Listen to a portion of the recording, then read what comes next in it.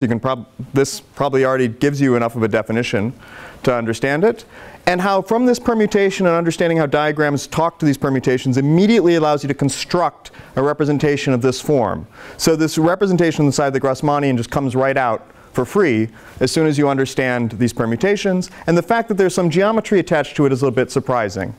And then in the second half of this talk, we'll go in the other direction. I'm going to call it the top-down direction, where we really start from some sort of guess about what these on-shell functions should look like and understand it geometrically and arrive at the same kind of correspondence. And in particular, at the very end, this top-down approach, we're going to realize that these on-shell functions that are represented like this actually have a Park-Taylor-like form to them. Namely, it's a product of cyclic minors over something.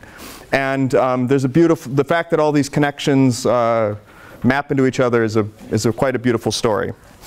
But we have a lot to cover, and so let's get started. So where we left off last time, this is just to remind you, for everything today I'm not going to talk about loop level anything. It's just the tree level part of the recursion. So I'm just going to be talking about graphs like this. And if you remember, I ended the last lecture yesterday by talking about the fact that BCFW gave you different looking formulas for the same expression. The graphs looked very different. And the fact just doing BCFW in lots of different ways naturally led to some interesting questions. Like, for example, the fact that none of these three functions are the same. And none of these three are equal to these three. And the two different representations just differ by rotating all the labels by one, so they seem very close to each other. But the fact is that you have two different three-term expressions for the same amplitude, and they're different. And also, if you actually did this calculation in yourself, pen and paper, you would realize that all these functions are basically the same, just up to rotated labels. And in fact, knowing that the diagrams do not reflect these symmetries in an obvious way, and that there are many different ways of drawing the same diagram, or different diagrams for the same function, is probably a really good reason why you shouldn't be drawing these diagrams. And in fact, although the recursion relations were discovered in terms of pictures like this, you'll almost find no physics literature from that period of time that drew these pictures, and that very quickly went to more abstract formulation without this underlying picture for a number of reasons, but in part because the diagrams had a lot of redundancy. And it was natural to wonder, how do you characterize the functions associated with these diagrams? Clearly there's some equivalence classes. Okay, and let me cut to the chase because we have a lot to cover. And it turns out that there are exactly two generating equivalence relations among these diagrams. The first is that a tree of same colored trivalent vertices can be rearranged any way you'd like. And in fact, it's pretty obvious from the on-shell function point of view that this sequence of vertices implies that all of the lambda tildes going into this vertex are the same or proportional to each other, which it would be the same even if it were drawn this way. I really should have had it's this or this, and therefore allows you to define a four-valent vertex if you'd like. Because a tree of same colored vertices can be redrawn in any equivalent way, kind of naturally suggests that you draw bipartite graphs to eliminate this redundancy, or this equivalence relation. The much less trivial equivalence relation, however, is this four-particle tree amplitude relation. If you recall from the last lecture, I showed doing BCFW in two different ways tells you that this box is equal to this box is equal to the four-particle tree. And this can be generalized into any subdiagram of a non-shell diagram. And combining these two moves allows you to relate very different looking diagrams through relatively long sequences, often, of these sequences of moves. So what we really care about, if we just care about the function, is the equivalence class of diagrams modulo these two relations. And it turns out that there is a very nice and extremely powerful characteristic of an on-shell diagram that is left invariant under these moves, and so characterizes the equivalence class directly, which is a permutation defined in a very simple way. You might have already guessed it from the pictures that have been drawn here, which is that you start on the outside of the diagram at leg A, say, and you go inward into the diagram, and every time you see a white vertex, you turn left. And so 1 goes to 2, 2 goes to 3, 3 goes to 1. Okay, and every time you see a blue vertex, you turn right. So here 1 goes to 3, 2 goes to 1, and 3 goes to 2. Okay, this is guaranteed to, you start at the outside of the diagram and you go inward, and you're guaranteed to go back out the outside of the diagram again. And if you were to change all the colors, you reverse all the arrows, so it's easy to see this is a permutation. This is a bijective map among the external labels. And so this associates a permutation to the graph. And to see that this that these moves leave that permutation invariant is fairly obvious, except for maybe this one, which is just an interesting little extra. Anyway, this is the only part that's even semi-non-trivial. Okay, now for the purposes of this lecture, let me see if I can clarify this in the precisely correct way. If two on-shell functions, so any two diagrams that are related by a sequence of moves that correspond to the same, define the same on-shell function. So clearly, the converse is also true. The converse is also true, that if you have two different diagrams that define the same on-shell functions, then they are related by a sequence of moves. That's not quite as strong as saying that a permutation alone dictates the on-shell function, for a reason that we'll see in 2 slides. But okay, but let's just see, for the tree-level BCFW, the converse is strictly true, meaning that the two functions are identical if and only if their permutation labels are the same. So remember, I claimed that this term, which is one of the terms in BCFW, was equal to this term up to just rotating its labels. So let's just see now that these two have the same permutation labels. Okay, so we start at leg 1, and we turn left at every white vertex, and we turn right at every blue vertex. So we go 1 goes to 2, goes out at 3. So 1 goes to 3. We can see it on the same side on the other diagram too. 1 goes to 3. Then we look at 2. 2 goes to 5. 3 goes to 6. 4 goes to 1. 5 goes to 2. 6 goes to 4. So these two functions, if you believe the theorem, is that these two functions are identical. Now, for reasons that will become, I don't know if it'll become obvious, but with a lot of hindsight, I will tell you it is extremely good convention to hold on to, that to just conventionally declare that when you label a permutation, that the image is always greater than or equal to the starting point. So instead of saying 4 goes to 1 and 5 goes to 2, I'm going to add 6 to it. So that way it's going to be the same permutation mod 6. So I'm going to say that 4 goes to 7. I always want something to go with something greater than itself. This is kind of a triviality here, but it turns out to be a very useful bit of the general technology. Okay. Now, if you believe me that two permutations, that two graphs that have the same permutation uniquely characterize the same function, then this is an amazing thing. It means that you can now translate BCFW, especially the tree amplitude version. I'll leave this as an exercise to take that diagrammatic picture, imagine it as an operation on permutation labels, and it immediately gives you a recursion directly in permutation labels that invariantly characterizes every function that comes out of it.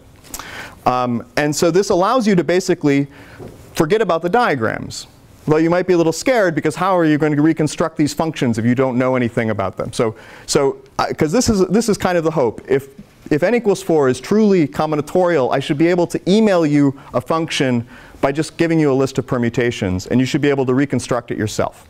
And I'm going to show you how to do that in the next couple slides.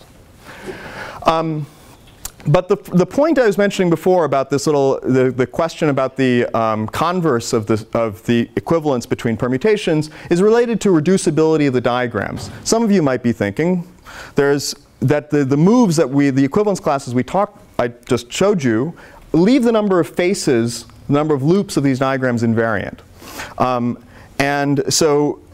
But clearly there's an infinite number of diagrams you can draw with arbitrarily high numbers of loops. So what's going on here? There's a finite number of permutations, but there's an infinite number of graphs.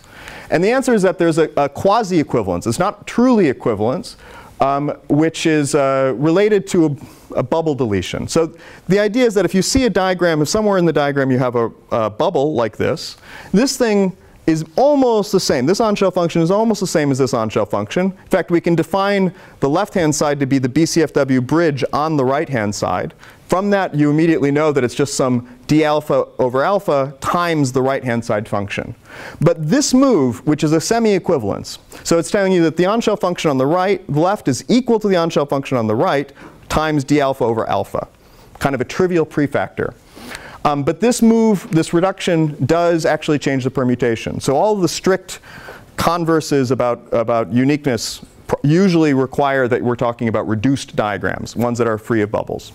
So this gives you and the statement that there's a finite number of on-shell functions is really that there's a finite number of reduced functions, and then there's an infinite tower of d log wedged on those functions that you might need. And in fact, these are extremely useful if we cared about loop integrals, which I'm not going to have very much time to talk about. So for the rest of this talk, I'm only going to be drawing and talking about reduced diagrams. OK, we'll come back to that in the next lecture, at least at a definitional level. OK, so recall that we had one useful operation for building a planar, not just planar, but any diagrams, more complicated diagrams out of simpler ones, which was to take some on-shell function and to attach to it a BCFW bridge like this. And a beautiful thing is that this has a very simple action on the permutation that labels the graph. All it does is it just transposes the images. And the only requirement that this bridge needs to happen is that this new edge needs to leave the graph planar. Clearly, the permutation requires that the graph be not only planar, but have a plane embedding. OK. So that's just kind of a cute observation, but it becomes an incredibly powerful computational tool when you realize it can be read not from left to right, but from right to left. You see, what it means is that if you just knew the permutation label of some function, that it would be equal to a simpler function without the bridge. And that simpler function would be labeled by a permutation that was just related by a transposition. And this allows us to take some permutation label for a graph and successively delete BCFW bridges until we get to something utterly trivial. And this allows us to recursively, although this is like BCFW recursion, it's not at all. I'm going to call it decomposition. Allows us to recursively define a representative of this on-shell function given its permutation label alone. So let me show you how this works in practice. Of course, what I'm going to outline here is one method among many, because there's many ways of decomposing a permutation into adjacent transpositions. But let me just give you a specific set of rules for the sake of concreteness. Suppose that I emailed you this permutation, and you didn't know what the picture looked like, and you didn't know what the function looked like. How would you go about reconstructing it? So the function that I have in mind looks something like this. You know, it's some black box, and 1 comes in, and it comes back out at 3, and 2 goes in and comes back out at 5, etc. And you don't know what this thing is. Well, what we're going to do is we're going to always write the permutation as the first pair of a bridge attached to the first legs whose images are ordered, skipping over anything that's self-identified. Should become useful. So we can see that the first pair of ordered images is 1 and 2. So I can write this thing as a bridge between legs 1 and 2 on some graph that's labeled by that permutation. OK. And our function that we care about is some d alpha over alpha times some simpler function. All right. Can anybody tell me what the next bridge should be? So the first pair of images that's ordered? Anyone?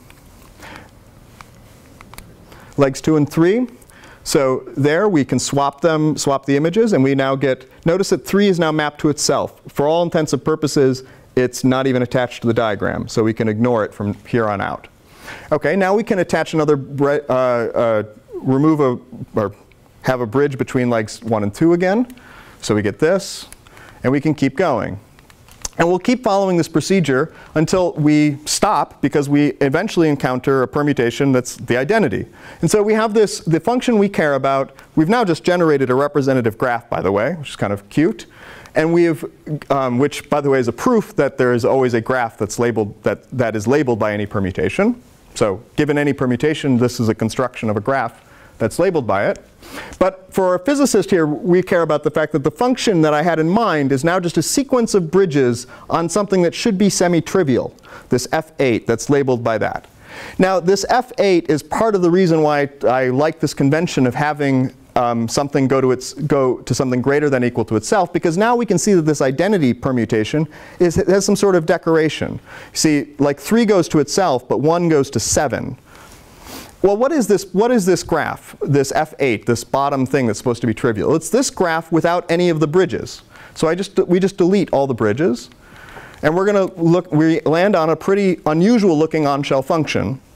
We didn't encounter it last time, in part because it was just a little singular, but it's easy enough to give this a definition. So an on-shell function where all of the edges just terminate means that it is imposing the constraints that all the momentum flowing into the graph is 0.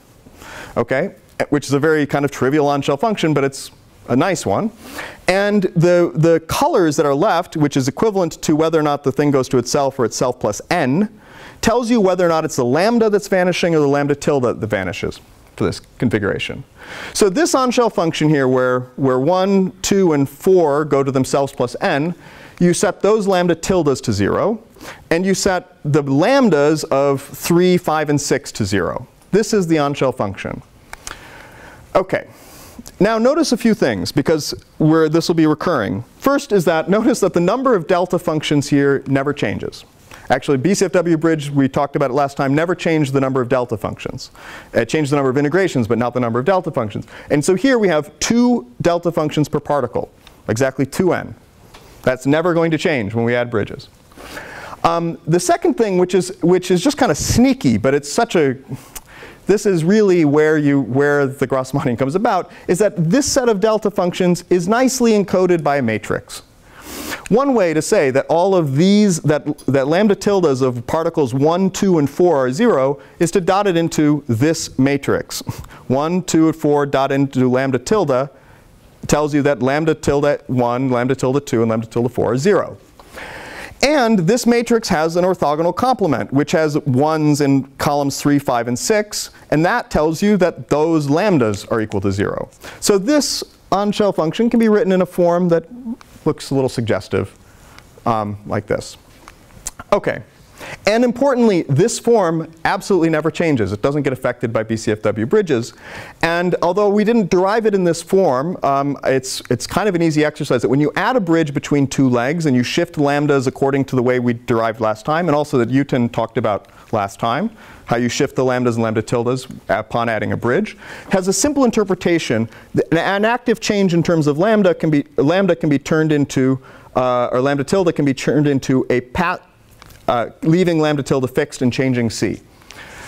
So in particular, adding a bridge between columns 4 and 6 has the effect from, it's a white-black, it's oriented, so having white in 4 to black in 6 has the effect of shifting column 6 by some parameter proportional to column 4. So here we go, we had column 6 was 0, and we're going to shift it by alpha 8 times column 4. There we go, and there's our new on-shell function. Pretty trivial. Notice the number of delta functions did not change. How many are there? There's 2 times 6. There's 12. Okay. Now I add another bridge. We shift column 4 by column 2. We shift column 5 by column 4. And we keep going. Okay. And now we have some weird-looking function. This still doesn't look anything like the on-shell functions I talked about last time. But I promise you, it is actually, well, we have not, well, the alphas are a little unusual, but this is exactly in that form. The easiest way to see that, perhaps, is to notice that the number of delta functions here, it's 12. And 4 of those always encode overall momentum conservation. So we have 8 extra delta functions beyond momentum conservation to talk about. And now we have C depends on 8 parameters. And that means that just like we saw in the last lecture, in Song's lecture, this is the integral over these alphas is not really an integral at all. It is the solution to the equation C dot lambda tilde equals 0 and lambda dot C perp equals 0. These are 8 delta functions with 8 unknowns, and that trades these alphas to their solutions, which depend on the lambdas and lambda tildes. And so when you solve those delta functions, this whole matrix becomes a matrix of lambdas and lambda tildes, and this thing becomes 1 over the solution. So it's a very simple, the product of all the solutions. So this is a nice representative. And up to a sign that I would love to talk to you about during a break, because I definitely don't have time to talk about it here, this uniquely characterizes that on-shelf function just in terms of this permutation, and it's constructive. Now, I wish, well, yeah, I don't actually have much to say about positivity per se, except for to notice, or at least I'm going to skip over most of this, but I would just like to point out. So you look at this configuration, and you'll notice that one minor is 0 for trivial reasons. Minor 1, 2, 3 is 0, just because you can see the zeros in the bottom row. And it just happens to be true that every other minor of this matrix is expressed as a sum of positive monomials in the alphas. So this is if the alphas are real, this describes a so-called positive 3 by 6 matrix, because all the ordered minors of this matrix are positive. And if you remember from high school algebra, or geometry maybe, a 3 by 3 determinant encodes the area of the triangle on the projective plane. And that means that if all of these 3 by 3 minors are positive or 0 in the case of 1, 2, 3, that the configuration is convex in P2. And in fact, we can bring it back up to a generic configuration by adding one more bridge on the top, and we'll get a generic configuration. And because for positive real alphas, this is describing a convex hexagon on the projective plane. And deleting bridges has this nice interpretation geometrically, which I would talk about more here, but we're going to talk about in greater detail towards the end. So I'm going to kind of skip over this. But it's just but it's worth pointing out that this has some sort of positive geometry hiding behind it. But we didn't derive it from any constraints about positivity. I don't care if the lambdas are even real. They can be complex. I don't care if the alphas are real. Nothing about the measure depended on reality or positivity or anything like that. OK, and why don't I imagine you didn't see that, because we're going to derive this later. OK, so I hope I've convinced you that on general grounds, if we take any on-shell diagram, we can actually decompose the diagram into a sequence of bridges, which is always possible in the planar case for reduced diagrams, but it doesn't matter. From the permutation, we can construct iteratively a sequence of bridges that connects it down to something trivial. And through that process, we never change the number of delta functions. There's always 2 delta functions per particle. So here we have 2 times k plus 2 times n minus k, which is equal to 2n. And of those, 4 of those delta functions always encode overall momentum conservation.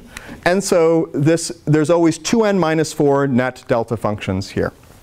And so a diagram with 2n minus 4 bridges corresponds to some sort of rational function.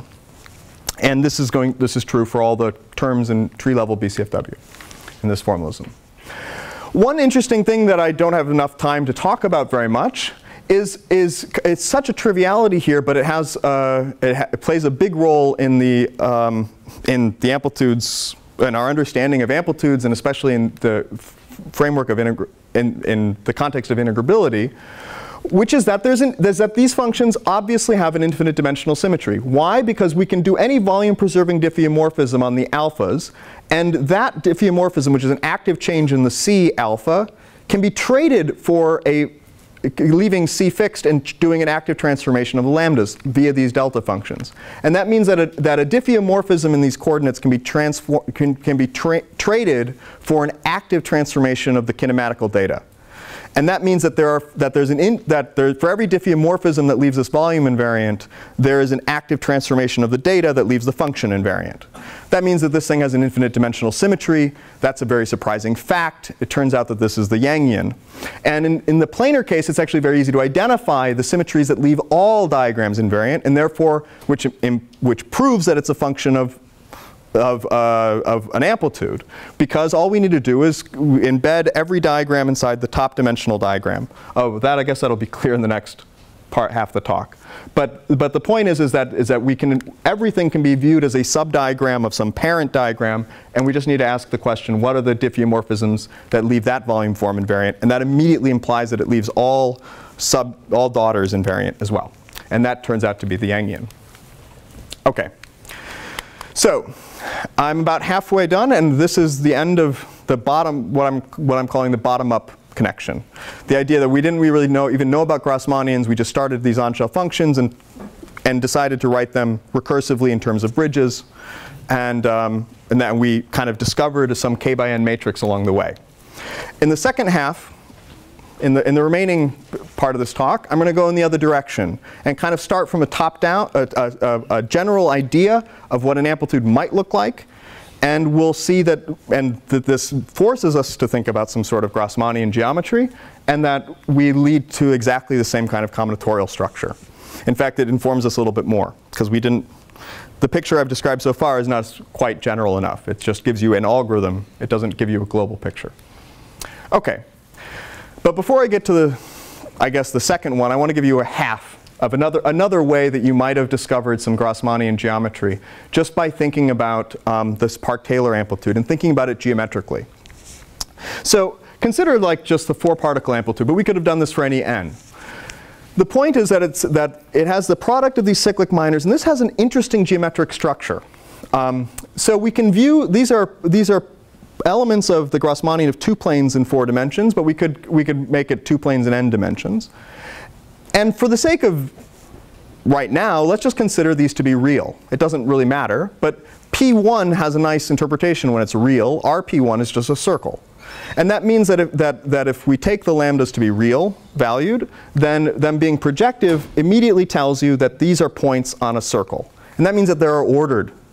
No matter what points you pick on a circle, there is a natural ordering to them. And when they are ordered, all of these minors, so if the points on the circle are ordered in the natural way, then all of these minors happen to be positive. So a positive configuration in RP1 there's any points in G2n is positive with respect to some ordering, as long as it's the real Grassmannian of 2 planes in n dimensions. So, but now this is a 4-dimensional space. It's 2 times 4 minus GL2, so it's just 2 by 2. So this is a 4-dimensional space. And we're looking at the configurations here. Now, it's a natural question to wonder, what is the stratification of boundaries of this function, of all the kinds of singularities that you might encounter along the way? So for example, in the bulk, it's a little hard to visualize 4 dimensions, but the 3-dimensional boundaries are pretty easy to see.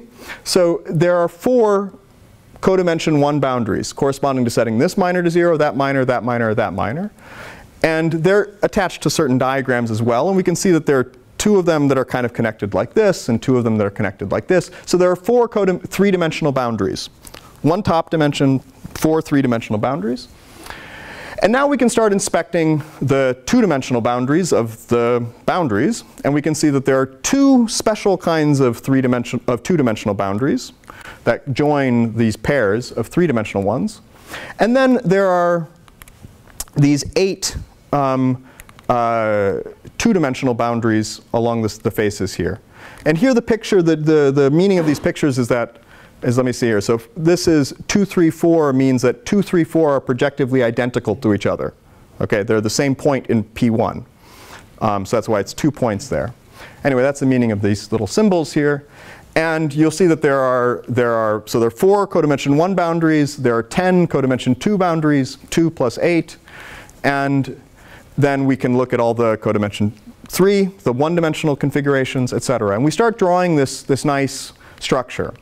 And in particular, if you were to draw the graph of all these covering relations, you would discover some interesting things. That, for example, this is combinatorially a polytope, meaning that it satisfies an Eulerian Posek condition. And it means that every single face is topologically a ball. And in fact, in this case, you can prove that it's diffeomorphic to a ball. So this region, this open region defined by this positive configuration, an ordered configurations of points on a circle, corresponds to a ball. And in fact, you won't be surprised to know that this whole story, in fact, a little Googling would have led us to it much earlier. Geometry and Grassmannians and generalization of the dialogue There's an interesting kind of correspondence there. And I think this is from 1982. This is the figure from that paper, where they basically did this whole analysis. And it has a very natural generalization to G2n. Because again, G2n, you always have some sort of ordering no matter how the points are configured. Okay, so we're already starting to see that there's some sort of geometric structure here behind the scenes, or at least related to these functions. Okay. All right, now let's start really the top-down derivation. So the starting point here is kind of a quixotic or maybe an optimistic guess for what an amplitude should look like. And what I'm about to tell you is actually closer to the actual history for how this, at least the physicists discovered this correspondence. It was known independently by mathematicians like Alex Postnikov, who will be talking tomorrow for other reasons. But to physicists, what I'm about to tell you now is more or less our historic trajectory to these ideas. So you can, approximately, again, I'm rewriting history to suit my purposes. So this is the Park-Taylor amplitude. And it's a function of some Grassmannian, this two-plane in n dimensions. And these are all the cyclic minors of it. And from Uton's lecture, well, we know that the 2 in the MHV it has something to do with the number of etas, this fermionic component up here, which tells you, that there are 2 negative helicity particles. And this condition tells you that this pair of 2 planes have to be orthogonal. If we wanted to generalize this to say m negative helicity particles, m minuses instead of just 2 minuses, simple considerations of supersymmetry tell you that this thing has to be generalized not to a 2 by 4 delta functions, but a m by 4 delta functions. 4 is counting the number of components of the eta tildes. The 2 is counting the fact that this is a 2 by n matrix. So if we wanted to upgrade this to some n to the m minus 2 MHV amplitude, or something like this, we would have to introduce some sort of generalization of lambda. Okay? So this is kind of the only form we could do, and simple considerations of weights dictate that you have that all these 2 by 2 minors have to be upgraded to something like m by m minors. Okay. Now, in order for momentum conservation to be implied by these constraints, we must have that C contains lambda. In fact, it would have been natural to call C capital lambda or something like that, because it contains lambda. But then talking about big lambda and little lambda would have just confused everybody. So I calling it C instead. And so we must have that C contains lambda. And that can be imposed by the delta functions that lambda is orthogonal to the orthogonal complement of C, which is a long way of saying that C contains lambda. Lambda is orthogonal to C perp. Okay? So C contains lambda. And now this is starting to look familiar from at least the first half of this lecture. The number of delta functions, if you trade m with k, starts looking familiar. This denominator looks pretty unfamiliar. But this structure starts looking nice. So we go to the first non-MHV or parity conjugate of an MHV amplitude, the 6-particle m equals 3, so the 3 to 3 process. And see what this thing looks like, and whether or not this equality has any possible meaning here. So m equals 3 and n equals 6, we have this kind of form. Okay, is there any kind of possibility for that? Well, one thing that's kind of obviously wrong that we can notice immediately is that the number of delta functions, again, it's 12 delta functions, 4 of which encode momentum conservation. So there's only 8 constraints. How big is this space? Well, it's 3 times 6 minus GL3 minus 3 squared, so it's 9-dimensional space. So the C's, there are 9 degrees of freedom in the C's, but we only have 8 constraints, 8 delta functions we can possibly impose. Which means that this formula can't really be, it can't mean anything as stated. We need to somehow do something with this last parameter. It's 8 plus 1. There's 1 extra degree of freedom that we have to do something to. Okay. Well, let's try to identify that last parameter as simply as we can. We can pose all 6 of these delta functions by just putting lambdas in the top 2 rows. So if C contains lambda, we can surely pick a representative matrix where they're just literally the top 2 rows of this matrix. Okay, and now we're left over with the constraints that this bottom row is orthogonal to lambda tilde. Okay? And I will spare you the effort that there's a one parameter family of solutions to those. But however we decide to write this bottom row as a function of one last degree of freedom, call it tau, this thing is, what we get is that every one of these minors now becomes a function of this last degree of freedom. And in the tau plane, there are 6 places where there are poles. There's a place where minor 1 vanishes, where this matrix takes this kind of form, and it turns into a configuration like this, where 1, 2, and 3 are collinear, are along the same line, that this triangle vanishes.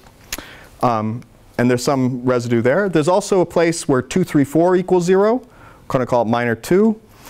And at each one of these points, there is a unique solution to the constraints that the bottom row is orthogonal to lambda tilde. Well, let's look at one example in detail. So here at this residue, when 1, 2, 3 equals 0, this is the form of the matrix. And I claim that there's a unique solution to these 3 C's orthogonal to lambda perp. And in fact, we saw it in the last lecture, at least briefly, which is that this is the unique solution to those equations. So this is a matrix representative of this residue. Now, what does the function look like on this residue? So this is on the residue 1. This is what C looks like. What's the formula? Well, here it's actually relatively easy to compute, and I'm kind of happy about this because it's a much nicer way of deriving this formula than what we saw yesterday. But it's kind of a trick, the fact that I chose a representative matrix where everything is easy. There's no Jacobians. So for example, what the function is, it is just all of the other factors in the denominator evaluated on this matrix. So in particular, minor 2, 3, 4 is this 3 by 3 determinant, which is angle bracket 2, 3 times square bracket 5, 6. Okay? Now this 3 by 3 determinant is it's a sum of 2 things, and it has some angle square bracket, which I think was mentioned before, or might have been written with x's. Anyway, this is some Mandelstam, S4, 5, 6, etc. And this gives you the function, in fact. And in fact, there's no prefactor here. This is exactly the right function. Now, if we wanted to pick out a particular component, this is something I hope, if any of you had time to read the note for the tutorial today, it would be useful for you to know that these fermionic delta functions are not so scary. All this means is that you're supposed to take 4 k by k determinants of this matrix and multiply them in the numerator. And if you want to get a gluonic component, you take the same minor 4 times. And so, for example, if we wanted the minus helicity gluons to be 2, 4, and 6 out of the super function, we would just take this and we'd pick out this component of this fermionic delta function, which is just taking minor 2, 4, 6 to the 4th power. So we just take, and we can compute that. That's what it is. And this is the component for minus, minus, minus. There. And it turns out that this is exactly that function that we would have computed in the first half of the lecture from the bridge construction. And I will leave that as an exercise. But if you solve all those alphas in terms of lambdas, this is the solution that you get. Sorry, what is R? Oh, R rotates all the indices. Oh. So this is just one of the functions. And I remember from the first half that the amplitude is just one function plus its rotation plus its rotation. So this is the amplitude. There. And now we actually have a nice geometric understanding of this identity. Remember that these 3 terms were equal to these 3 terms. It's now just Cauchy's theorem on this plane. And in fact, this is going to persist. All of the identities that we need among on-shell functions are encoded by residue theorems in this, Cauchy's theorem really, among these kinds of on-shell diagrams, understood in this kind of way, including that all the trees equal trees. So we see that these 3 functions are equal to these 3 functions up to a sign. Okay. Okay. So this naturally led, I think we've established, at least this example shows or suggests, that there is some sort of definite sense in which I can remove the question mark and say that there is a contour, there is a choice of contour of this form that gives you the right answer. And so it leads to a natural guess, and this was the content of the real punchline of the first paper in physics about this Grassmannian correspondence by Arkani Ahmed, Cachazo, Kaplan, and Chung, where they proposed that a formula like this must exist, and they were a little vague about what the contour should be. But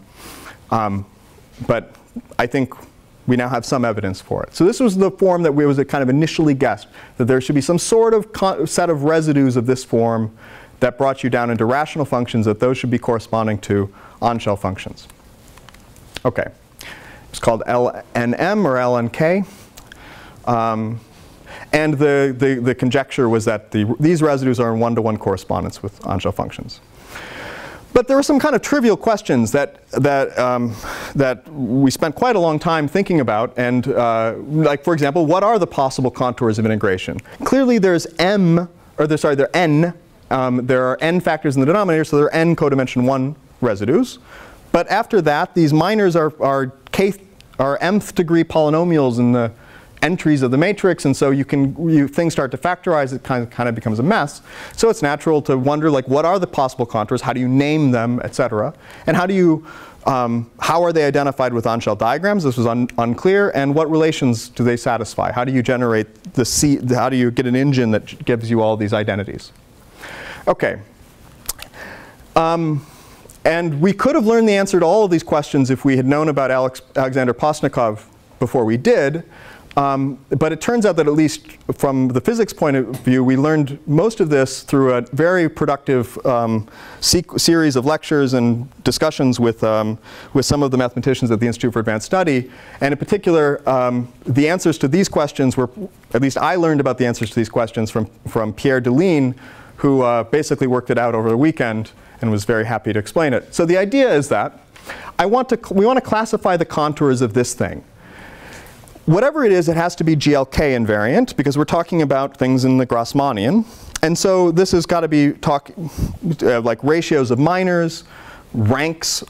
Ranks are GLK invariant, so ranks. And it's pretty clear that from the denominator that the only kinds of residues you could possibly encounter involve consecutive constraints. So for example, we can say that the columns 1 through m are linearly dependent, but we can't say that 1, 3, 5, 7, et cetera, are linearly dependent. That's not a codimension 1 boundary, but we can say that a consecutive group is linearly dependent. And then we can keep imposing consecutive constraints. And so Deline suggested an interesting and extremely redundant way of categorizing any such residue that you might imagine. Extremely redundant, but very illuminating. We'll lose the redundancy in just a moment. The idea was, let's just decide to tabulate all of the ranks of consecutive chains of columns. So we're going to say A dot dot up to B means the rank of the space spanned by these consecutive group of columns. And we're going to organize this data in a kind of clever way. We're going to write 1 to 1. This is just the rank of column 1. So it's 0 if column 1 is 0, and it's 1 if it's not. And we're going to write it in the rows here, 1 up to everything. And then we're going to, along the diagonal, we're going to write 2, 2, et cetera. So that in each column, we have a fixed starting point, and in each row, we have a fixed end point. Okay? This turns out to be a useful way of organizing this data. And it's worth pointing out that we can actually extend this in arbitrary directions. Even though 1 through n looks like it's maximal, why not? We can keep wrapping around n without any difficulty. We can keep going higher. Doesn't cost us anything. In fact, we can, with cyclic symmetry, we can keep translating this thing up and along the diagonal here.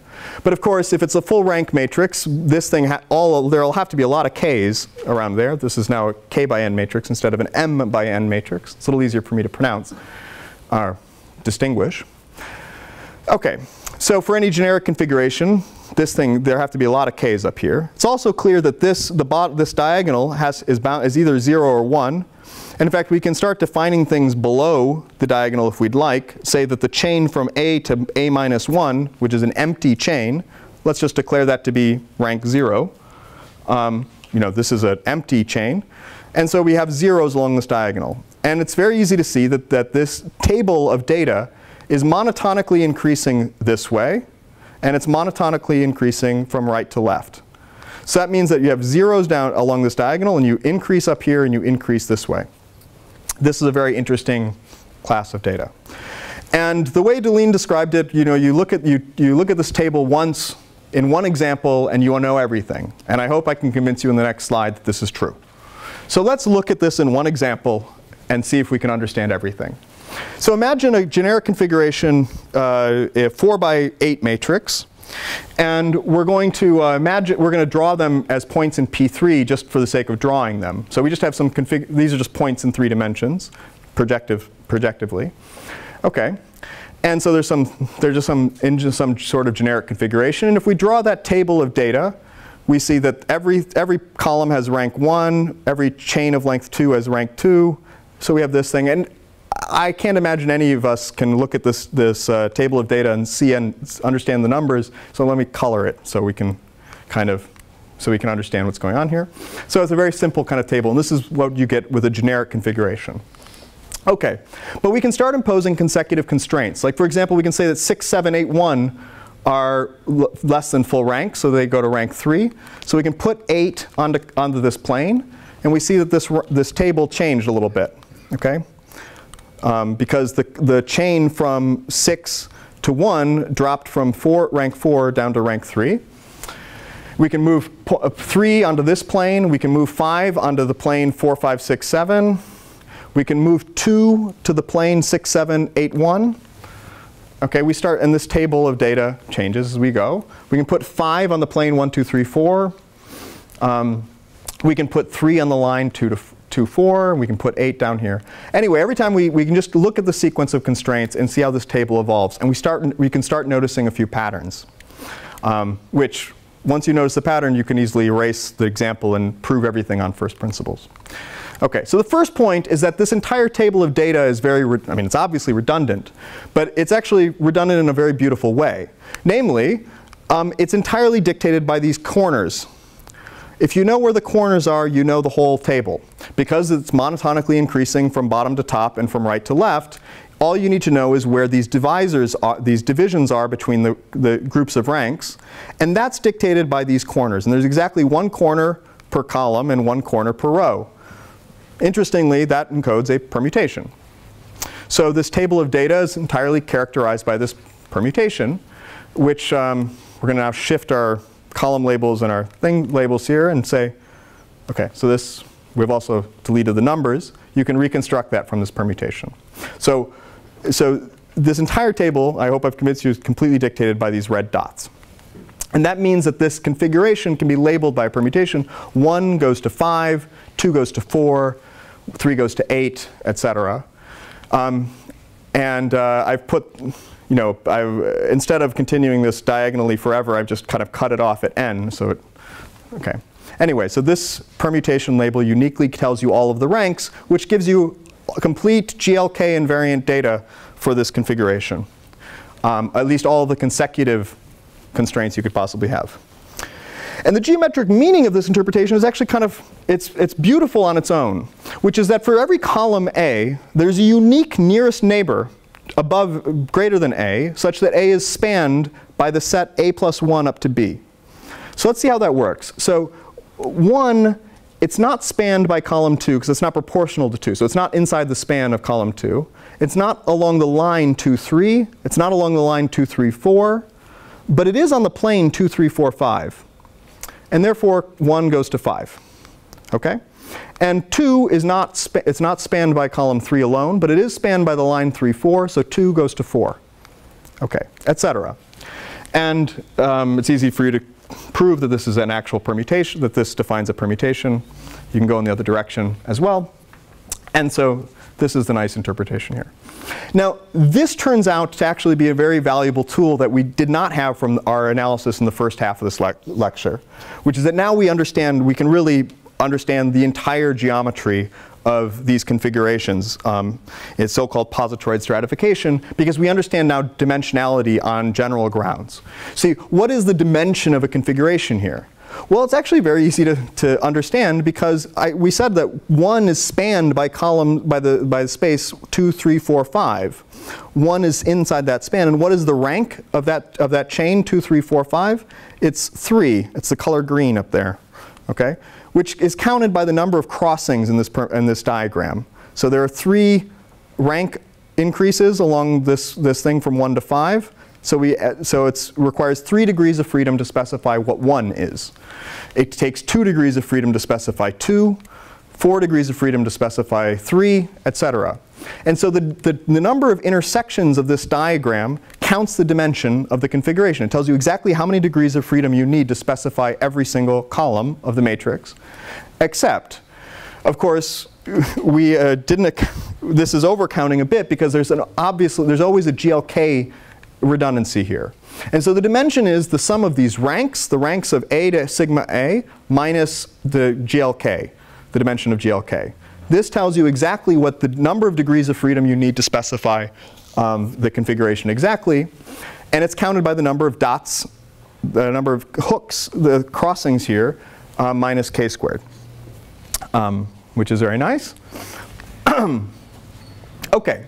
And now that we understand, and I will leave it as an exercise for you to recast this statement into a purely combinatorial statement. You can see that, you know, the rank of A to sigma A is equal to the number of B's below A such that the image of B is that sigma B is between A and sigma A, something like that. So you can easily code this up in Mathematica you'd like if you just given the permutation. OK. Now this allows us to immediately talk about the boundary configurations in a very clean way, which is that a boundary configuration is any one related to this one by deleting a dot, basically. And how does a dot get deleted? So so the boundary of a configuration is labeled by the permutations such that the reduced one has a lower dimension. Dimension drops by 1, exactly 1. So inside this diagram, if I had two A to sigma A and B to sigma B, if I just transposed A and B, I would delete that intersection and I would drop the dimension by 1. And this dimension drop by 1 is perfectly fine if there was another hook that went over here, right? So it still went 2 crossings to 1 crossing. I could have had a hook this way, and it's still 2 crossing to 1 crossing. Or I could have had both. That's OK too. The one thing that is absolutely forbidden is you can't have a hook here. You can't have something in between here because this takes 3 inner crossings and it drops the dimension by 3. OK? So there's one forbidden configuration, which means that the boundaries, you can now describe the permutation labels of a boundary at least purely combinatorially, which is that it's a set of all permutations related by a transposition such that there are no paths from between A and B to between sigma of A and sigma of B. And of course, A, B, sigma A, and sigma B have to be ordered like this. To do this. Now you can take a permutation, an arbitrary permutation, and you can construct all of its boundaries, and then construct all of their boundaries, and all of their boundaries, and you can keep going down to a 0-dimensional configuration. And I will leave it as an exercise. It's actually not that hard to prove that this boundary covering relation squares to 0. It's an appropriate kind of covering relation. And it's a much less trivial proof that this always defines an Eulerian poset. For any permutation, you get an Eulerian poset of boundary configurations. OK. Now, the last thing I'm going to kind of I'll leave you with is that, and I'm not sure if I really have enough time to really nail it home, but the point. This example allows us to prove some pretty interesting things. For example, that the permutation that labels this geometry is identical to the permutation that would label the diagram, that would be computed in terms of this auxiliary matrix with this geometry.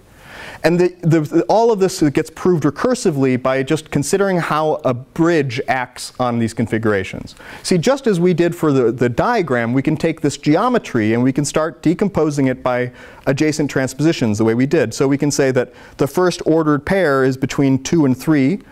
And when we do that, when we imposing this transposition, we're going to trade this hook with that hook. And we're going to delete that red dot. Gets deleted. OK? So we drop in dimension by 1. And now 3 and 4 are proportional to each other. OK? Which is OK. And we can just keep going. And so we can do the exact same sort of adjacent, what we call the lexicographical bridge decomposition for the permutation. Has this nice interpretation geometrically. And all you need to prove the statement that I made is that this configuration is labeled, which is labeled by this permutation, would be also the on-shell diagram corresponding to this permutation, which is just an empty diagram with some white and blue vertices, depending on whether something goes to itself or itself plus n.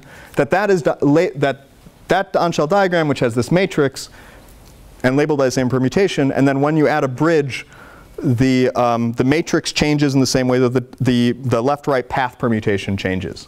And now you know that the same exact permutation labels label everything. And so you can basically delete all the diagrams, and you can even delete the geometry if you'd like. Everything is now purely a combinatorial exercise. But there is a lot of beautiful geometry.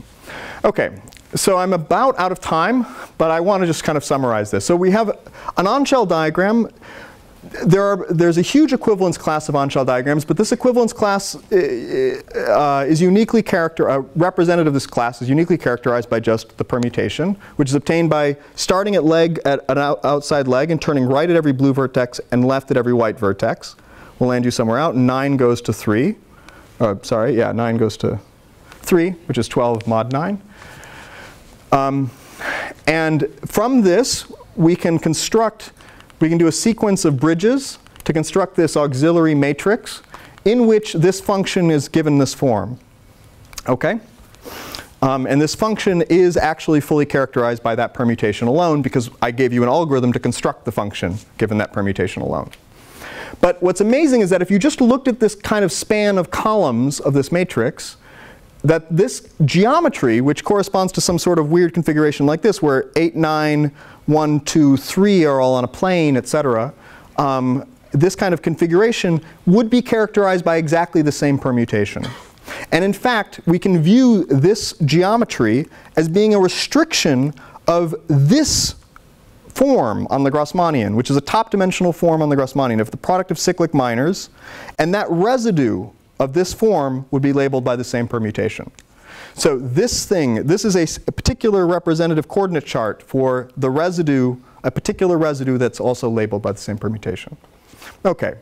Now in the next lecture, I'm going to talk about non-planar, and we're going to do something a little bit more global, which is to construct this correspondence between on-shell diagrams and graphs kind of without respect to a planar embedding or permutations. We're going to lose the combinatorics, but we're going to keep the geometry.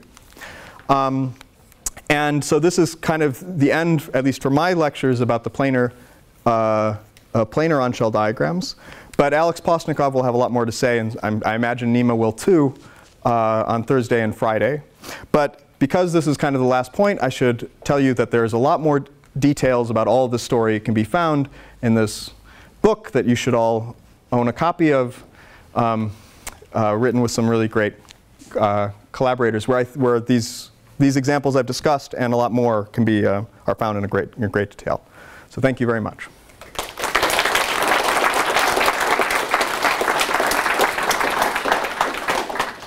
Okay, thank you very much for this very nice lecture. Questions for Jay? Yeah. Yes. I'm assuming when you draw all these colored lines for these diagrams, it reminds me of Gerard Toof's double-line formalism for gluon propagators. Is that a point of inspiration for drawing up all this? I mean, I know the context is very different. Well, it's not especially different. I mean, the point of that paper is that there's a nice planar expansion. Yeah. Yeah. I mean, this thing is like, of course, a different context altogether. But was that double-line formalism anyway relevant while you developed all this statistical dimension? Not that I know of. I mean, the double-line formalism actually gives you a ribbon graph that's planar. Yeah. And here, it's actually very important to this. This is just a pretty picture, but it does illustrate some points. The lines cross on every edge that has black and white. Yeah. And it turns out that we just ended by seeing that all the boundaries of a given permutation. Well, if a boundary exists between that changes the images of column A and column B, then that means that there's a path from leg A to leg B that crosses on some edge, and that boundary corresponds to deleting that edge of the graph. So it's very important that these things cross each other. But I don't know. I didn't really put in. There's no structure constants here, but yeah. We have time maybe for one more short question. Okay. Well then, let's thank Jake again. Yeah, And go to lunch.